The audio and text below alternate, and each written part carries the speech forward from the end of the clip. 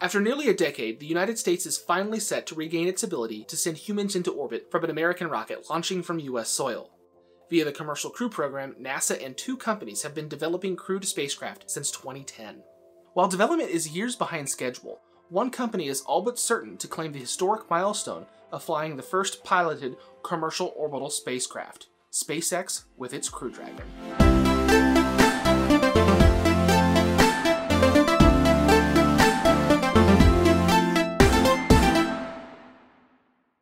T-minus 10, 9, 8, 7, 6, 5. All 3 engines up and burning. 2, 1, 0, and liftoff. The final liftoff of Atlantis on the shoulders of the space shuttle. America will continue the dream. In July 2011, NASA concluded the final mission of the Space Shuttle program. The 4-person crew of Space Shuttle Atlantis' STS-135 mission was tasked with resupplying the International Space Station. During the flight, the 4-person crew left a small flag that also flew into space during the first Space Shuttle mission in 1981. In a sort of capture the flag challenge, the first American company to fly people to the station via a launch from US soil gets the honor of bringing it back to Earth. Until then, NASA would have to purchase seats aboard Russia's Soyuz spacecraft to get US astronauts to the ISS. By 2014, NASA ultimately selected SpaceX and Boeing to fully develop their Crew Dragon and CST-100 Starliner spacecraft, respectively. The first piloted flights were initially expected to happen in 2015. However, funding shortfalls and technical setbacks ultimately caused years' worth of delays.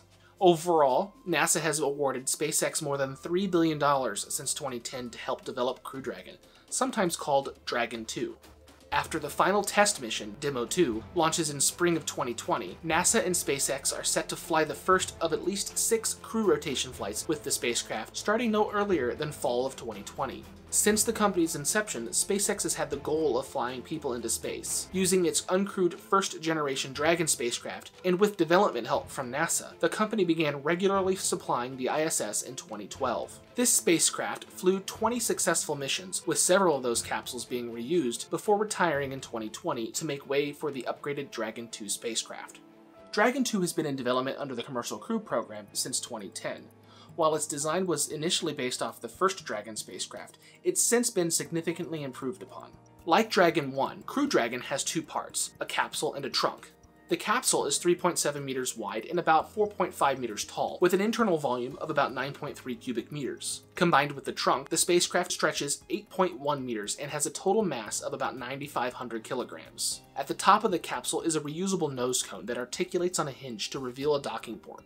On the sidewalls are 4 pairs of SuperDraco engines that are only used to push the capsule away from its Falcon 9 launcher in the event of a failure. During normal in-space operations, the capsule uses the same Draco thruster system from Dragon 1. Just like its predecessor, Crew Dragon also has a Pika X heat shield to protect the capsule during re-entry. Additionally, the capsule uses 4 main parachutes to assist in its splashdown in the Atlantic Ocean. The unpressurized trunk is also different from its predecessor in that it has solar cells and radiators embedded into the side of the structure rather than on deployable panels. There are also 4 aerodynamic fins to help stabilize the spacecraft in the event of a launch abort. Inside the capsule is space for up to 7 people, however NASA only plans to utilize 4 seats during ISS crew rotation missions. Additionally, there's a 3-screen control panel that is mostly touchscreen with only the most essential controls having a physical interface. According to SpaceX, the spacecraft has the ability to launch up to 6,000 kilograms and return up to 3,000 kilograms of crew and cargo. The spacecraft is designed to fly solo for up to a week and be in space for up to 210 days while docked at the ISS. Additionally, the spacecraft has the ability to be reused, at least with the cargo variant. Speaking of which, many of the features used for crew, such as control panels, seats, and the SuperDraco engines, won't be included for cargo-only flights, which are scheduled to begin as early as late 2020. Like all Dragon spacecraft, this new generation vehicle launches atop a Falcon 9 rocket. Dragon 2, however, is only expected to be launched from Kennedy Space Center's Launch Complex 39A in Florida, which is the same pad the final space shuttle flight took off from and is also the site of the Apollo 11 launch. In a departure from historic norms, the astronauts aboard Crew Dragon are to be strapped in before the launch vehicle is loaded with fuel, which has traditionally taken hours in other rockets. For the Falcon 9, the super-chilled liquid oxygen and rocket-grade kerosene begins flowing into the rocket at about T-minus 35 minutes and concludes just a few minutes before liftoff. While loading fuel with crew aboard has its dangers, SpaceX has argued, and NASA ultimately agreed, the SuperDraco abort system, should anything go dangerously wrong, would allow the crew to escape via an on-pad abort. In fact, Crew Dragon has the ability to abort during any phase of the launch sequence once it is armed. Once in space, the capsule is expected to take 1 to 2 days to reach the ISS. After its mission, it can return home just as quickly, assuming the orbital paths line up with its planned splashdown zone off the coast of Cape Canaveral, Florida. Like the original Dragon spacecraft, the trunk is not designed to be recovered and is jettisoned before re-entry into Earth's atmosphere. The first major test of Crew Dragon occurred in May 2015 with a pad abort test. It would be nearly 4 years before the first uncrewed orbital test flight, the Demo 1 mission in March 2019, which saw the vehicle perform a full mission profile to the ISS, including the first autonomous spacecraft docking in US spacecraft history. However, a major setback occurred about a month after the conclusion of the Demo 1 mission, when the capsule was placed on a test stand to static fire the SuperDraco engines in anticipation of an upcoming in-flight abort test. Instead of the thrusters firing, the capsule exploded. The explosion would later be traced back to a leaking check valve. It and others like it were replaced with a burst disc. SpaceX also experienced various technical difficulties with the parachute system throughout its development, which required a redesign and reevaluation that was only completed in early 2020.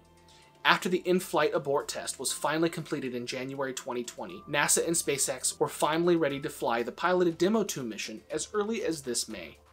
Assuming all goes as planned, Spacecraft Commander Doug Hurley and Joint Operations Commander Bob Behnken are set for a mission to the ISS lasting between about 30 and 110 days. In addition to testing Crew Dragon's systems, they are set to help augment the Expedition 63 ISS crew until the first US crew rotation flight is ready. Coincidentally, at the end of the mission, Doug Hurley, who was part of that crew that left that special flag aboard the ISS in 2011, will be among the crew to bring it back to Earth later this year. When Dragon launches with people, it will mark 39 years since the last time US astronauts have rode into space atop a brand new vehicle. It will also mark the first time a commercial company will own a crewed orbital spacecraft. Already, SpaceX is working with other companies to fly private missions to the ISS or even just on solo flights. And once Boeing finishes development of its Starliner spacecraft, that company will have the same opportunity to fly non-NASA passengers to various places in low Earth orbit, dramatically expanding the commercial space market. What do you think about Crew Dragon? And how excited are you to see US astronauts fly to space aboard a US rocket from US soil for the first time in nearly a decade? Let me know in the comments below where you were for that final space shuttle flight, and where you plan to be for SpaceX's first crewed flight.